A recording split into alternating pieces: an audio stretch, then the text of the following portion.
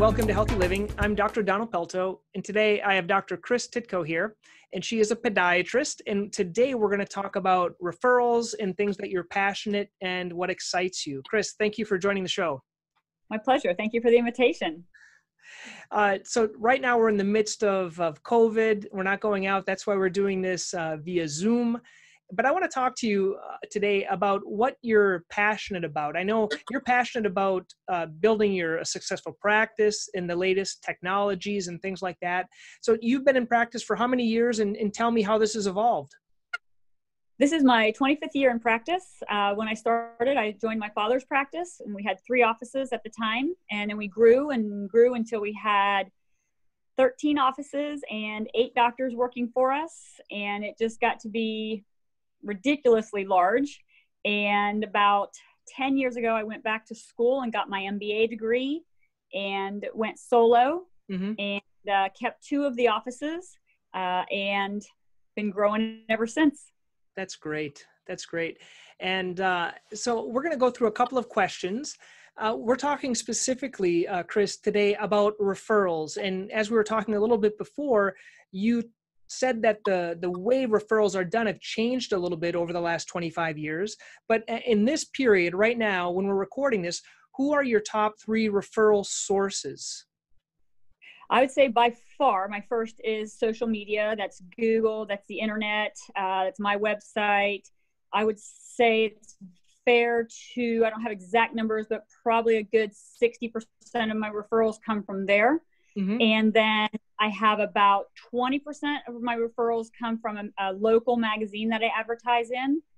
And then I have another 10% or so come from the Chamber of Commerce that I'm involved in, and primary care docs. Okay. So probably about in that order, primary care doctors. Wow. And so it's always best to start with the biggest. And so let's talk about your presence in social media. What are the success? How has it ramped up? Have you always been good at it? Has there been a learning curve? Did you do it initially? I know you had someone doing it now. Tell me the story. So I'm horrible at electronics, right? Like this is my first Zoom meeting and I don't even know, thank you for walking me through it. It's not my thing. My brother is a computer guru and I have completely different skills. So I realized that more people were I do Facebook and Twitter and stuff like that personally, but from a social standpoint, putting together a website and putting together blogs and things that people want to learn about through podiatry is not my forte to make it look professional. So I hired a company to do my social media for me. They do a great job. I really like my website. It's come a long way in the past 12 years. I would say it's about how long we've had a website. And we get a lot of hits through there. My social media guru does a lot of search optimization for me. She does online ad something or other, click for something, click for pay or something like that. She does, she asks me for a budget each month. How much do I want to spend on Facebook advertising, etc. So we talk that out. And she modifies my website as needed. Obviously with the COVID situation, we wanted to let everybody know we remained open. So we did that. She helps me send out blast emails to my patients as well to let them, connect with them, stay connected with them.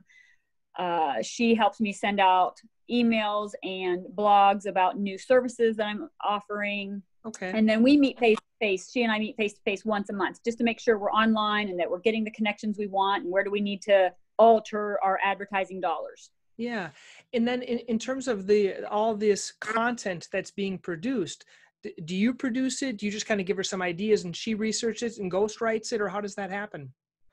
Yeah, she pretty much, I give her here's what I want to say, or I'll give her a short blurb and she'll make it look all fancy and add some, for me, I'm all technical and I know what I want to say from a technical standpoint, but I have to remember that the reader isn't a podiatrist, isn't a doctor, and may not have the same experiences and background as I have. So she kind of makes it more person-friendly. Yeah. And that's easy for me to do one-on-one in the office with my patients, but it's not easy for me to do in writing. I'm more analytical when I'm writing. So she makes things more personable in writing. Well, while we're talking, I'm sure everyone's curious and they're probably going to want to Google your website. What's your website for those that are curious right now? Centerforfootcare.com. Centerforfootcare.com. Great. That's pretty easy. And so Yeah. it really sounds like you have a person that helps you really look good and bring in a lot of this return on investment for those that are young doctors thinking, Kris, I just don't have money to do this. How much is it going to cost me? Tell us a little bit about that, what your thoughts are.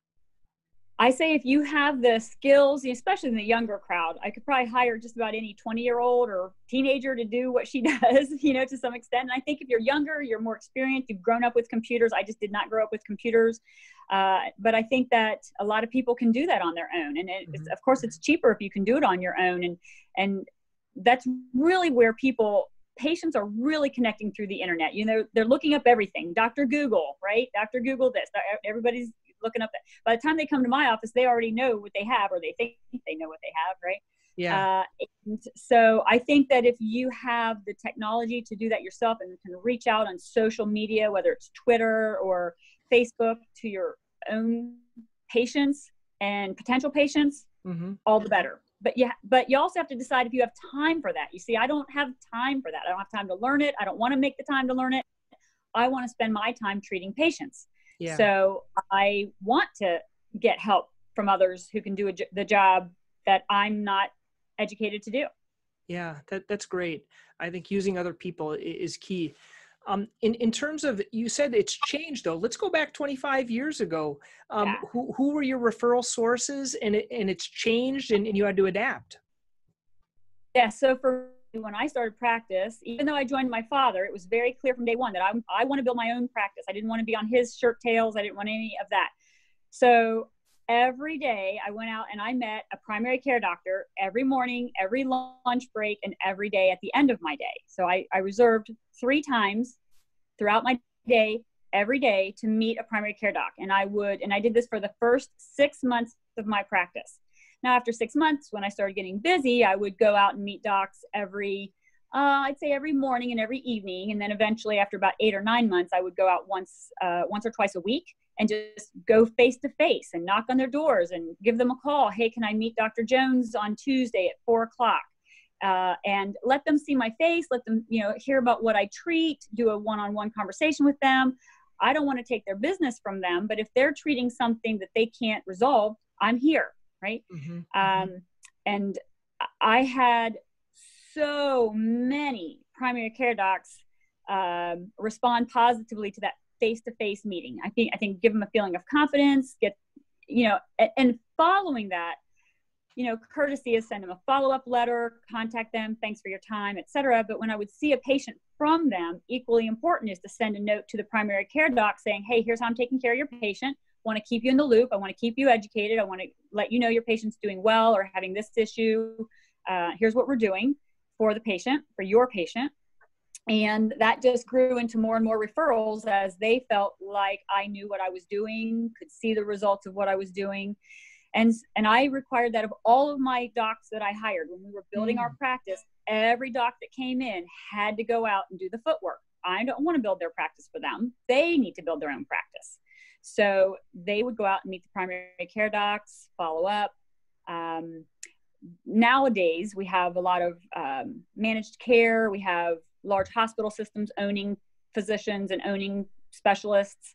And so that's why my referral base from my primary care docs is so much less now, because I'm not a part of a group. I'm not a part of a hospital system. I don't want to be a part of a hospital system.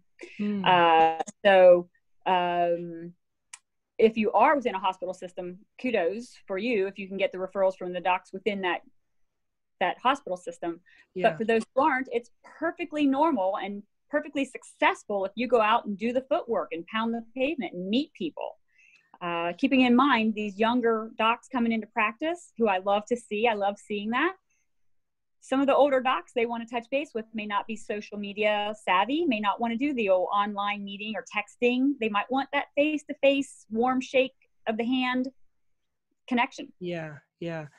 I think even for today, for young doctors that are getting out there, those are great tips.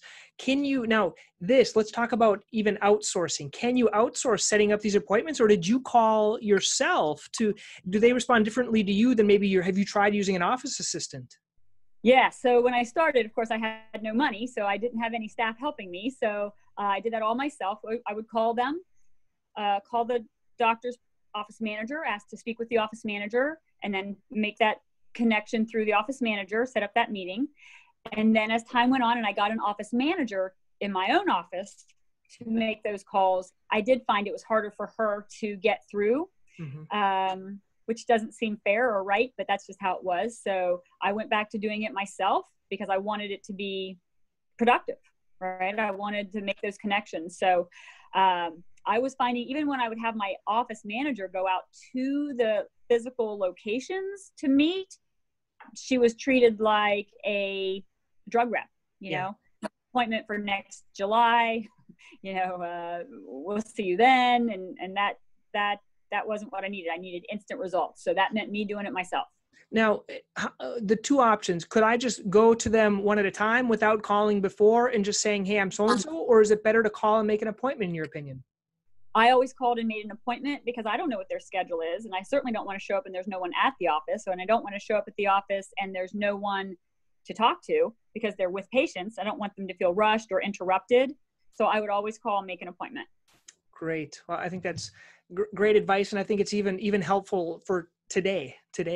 I think so. If you can do it. And we have a similar situation here in Massachusetts where some are group practices, but even I find the group practices, their patients are finding you online and they want to come see you and not the doctor, or they want a second opinion a lot of times. Because you mentioned a lot about up-to-date technology that a lot of the groups might not have. Are you finding people seeking you out for that technology? And just what technology are you liking the best right now? Oh, I have so many exciting things that I do in my office that I really love. We do platelet injections. We do regenerative cell amniotic injections. We have a laser that we use for pain, for toenails. We have dermal fillers that we use in the feet to plump up the feet when there's a fat pad loss.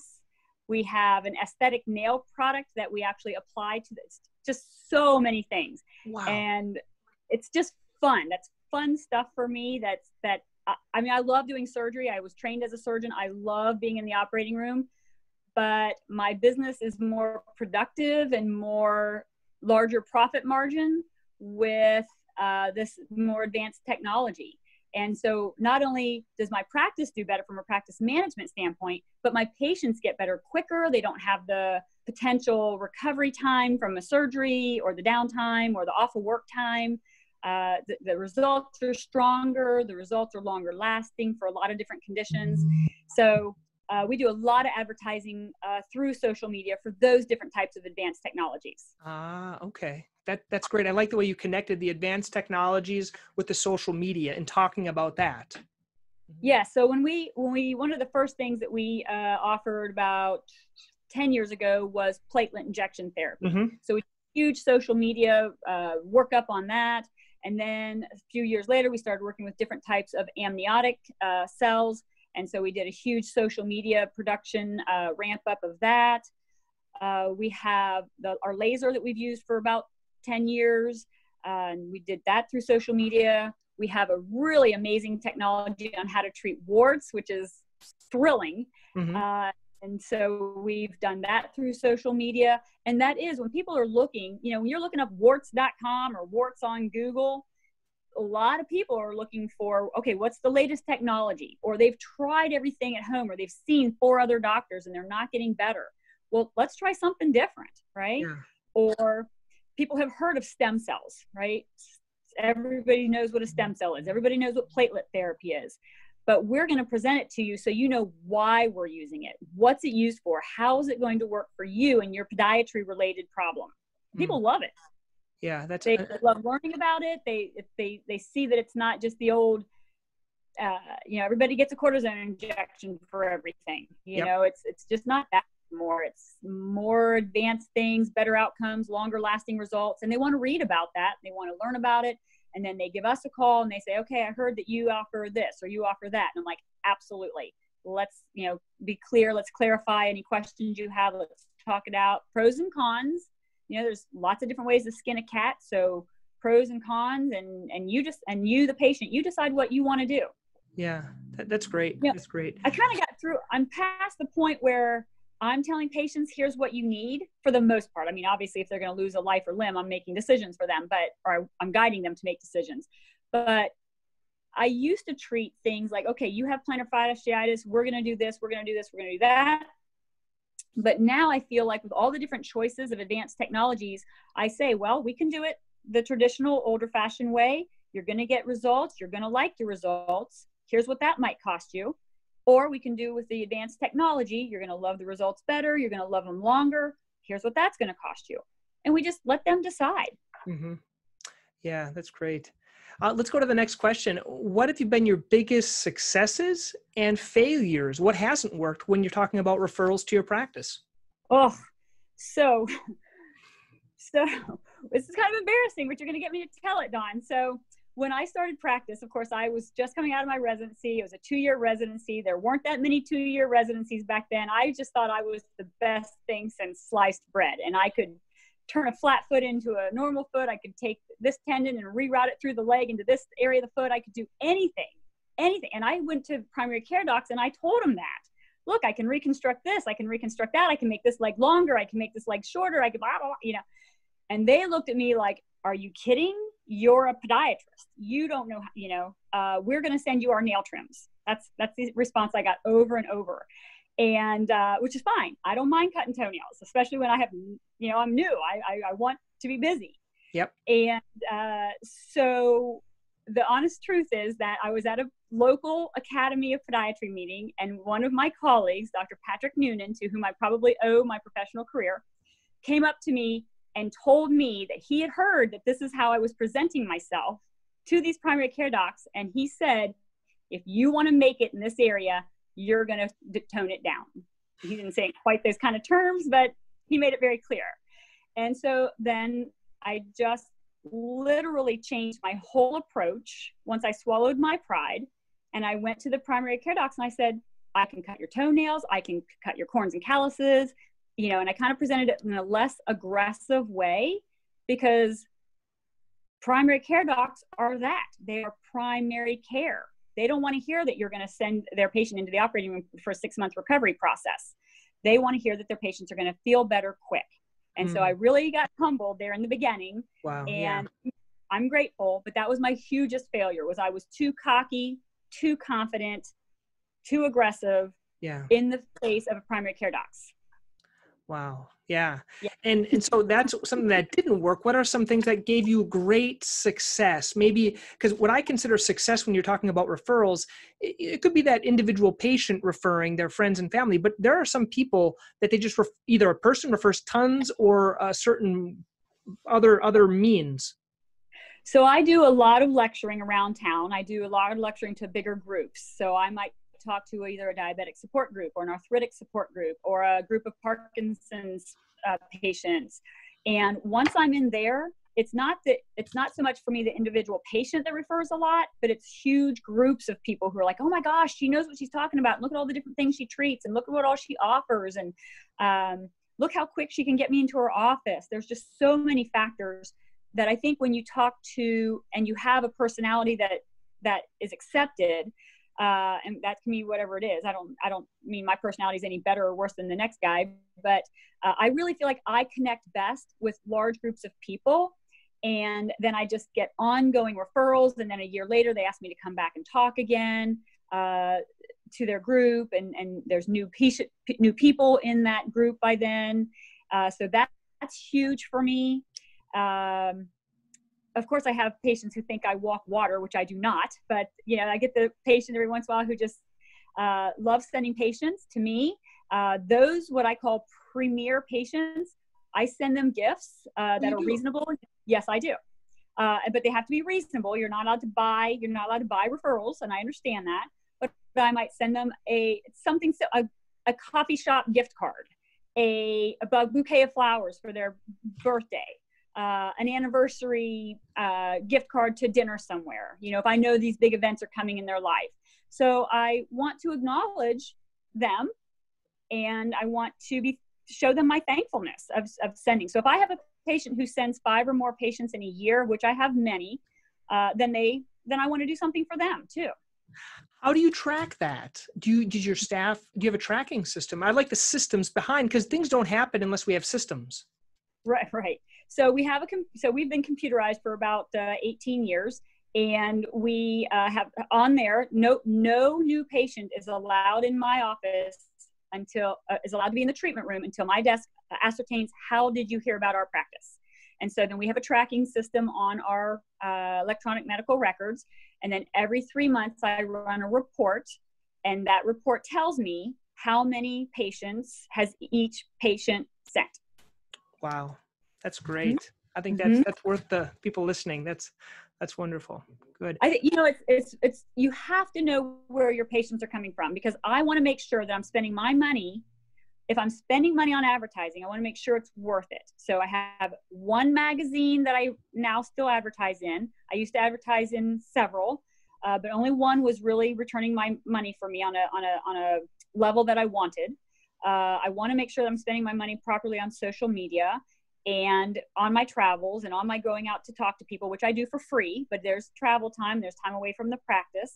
So I want to make sure that there's a good return on my investment. And the only way to know that isn't, you know, think it or ego it or, oh, everybody loves me. It's tracking it. It's black and white.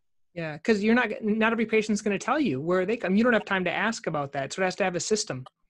That happens before the patient enters my treatment room. Absolutely. Mm-hmm. That's great. Going back to systems, because I like systems here. When you went and visited the doctors starting morning, noon, and night, did you block like an hour and a half? And did you have a list that you kind of went down the list in order, or how did you determine? So initially when I started practice, I would practice from 9 until 11 and then 1 until 4. So that gave me time in the morning and noon and evening to meet primary care docs or give lectures, give presentations. And I forget the second half of your question, but did you have a list of doctors? Did you go in order? Yeah. How did you do it? So I would get the names of the doctors initially from patients who would come in to see me. So back then we had this thing called the newspaper, and we advertised in the newspaper. And so patients would come in through the newspaper ad. And, you know, if they had Dr. Smith, I would go out and meet Dr. Smith. If their family doc was Dr. Apple, I would call up Dr. Apple. Hey, I'm new in town. I'd like to meet you. I'm seeing your patient, Jill Smith. I'd like to meet you. Yeah. And so I had like a connection. I would use that patient's name as a, hey, I'm not just pulling your name out of a hat. I saw your patient. Correct. Exactly. Yes. That's great. Mm-hmm. And these are, I don't think if the students or other doctors that are listening, they don't know the value. And just so everyone knows, I'm going to put a link underneath the video to your article. That explains a lot of it too, if that's okay with you. Your article. Sure. It's a good one. Absolutely. Let's go on now. What's working well right now regarding referrals? Anything kind of using technology or new, or that you're excited about, or even future things that don't exist yet that that you're interested in? Well, what is that? I don't know. I want to know what's in the future, because I'm always willing to learn. I think that right now our strongest thing that I like is our website and our Facebook page. We're not really all that strong on Twitter, which I'm kind of embarrassed about, because that seems like we should be. But we're always changing what's on our website. We're always updating that. We're reaching out to people through Facebook. That we do a lot of. And I've kind of shifted recently my monies that I spend on Facebook to more advertising, so that it's more targeted to the local community. I was getting initially, when we were getting more and more ramped up in Facebook, I was getting a lot of hits from like Zimbabwe or, you know, places I don't even, you know, surely I'm not going to have a patient coming from there. So we're spending more money on targeting the local communities, specifically a 5-mile radius from each of my office locations. So I believe that with the density of people that I have around my offices and the density of podiatrists around those offices, that probably a good 85% of my patients are coming from a 5-mile radius. And so I want to do more advertising in that area. And that is about the same radius that this magazine that I advertise in sends to. So I don't want to do like there's a magazine in my area, which is Cincinnati, called Cincinnati Magazine. I have a colleague who I respect highly who advertises in Cincinnati Magazine. But there's so many podiatrists in this area. There's got to be 100 podiatrists in the greater Cincinnati area.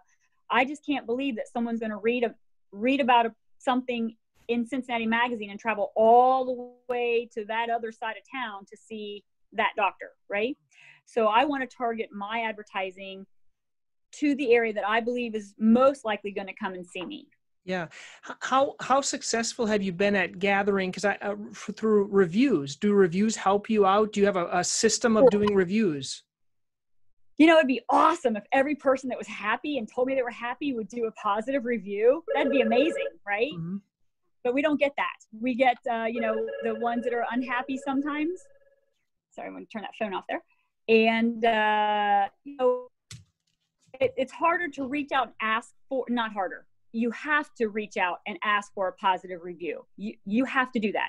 So we're in a system now, you like systems, where every patient who leaves, on their way out, we hand them a card that has our website, has the Google review address on there. And we ask them, hey, you know what? We've taken a few moments to make you happy. Can you take a few seconds to make us happier? And we ask them to do a review. And then so I've actually had patients say to me, oh my gosh, someone gave you a negative review? How did that happen? And I'm like, well, that's why I need more of you, right? So we get our occasional negative review, but we have so many happy patients. But even them, you have to ask. Don't be afraid to ask, because they have 100 things on their mind. Their first priority isn't your first priority, right? Yeah. Their first priority is getting to do whatever activity they want to do or go on to the next task that they have to accomplish that day. I just ask them to give me a second to make us happier. We've made you happy today. Can you take a second to make us happy? And they're like, oh, sure, yes. So that's great. Yeah, I think reviews are good. Reviews are positive, and that helps keep us also on top of the search engine. Yeah. My social media guru tells me that's important. So I ask my patients to like us on Facebook, and I don't just hang a sign up in my office because everybody's seen the sign with the big F on it, and nobody does that. So I ask them, you know, hey, while we're sitting here, before you leave the treatment room today, would you mind just liking me on Facebook? I mean, what are they going to do? Say no to this face? No, they're not. Like, yeah. Well, great, Kris. I think we've covered a lot of things. I think we can close up now. And any last things that are in your mind that you'd like to share? Last tips? You shared great tips.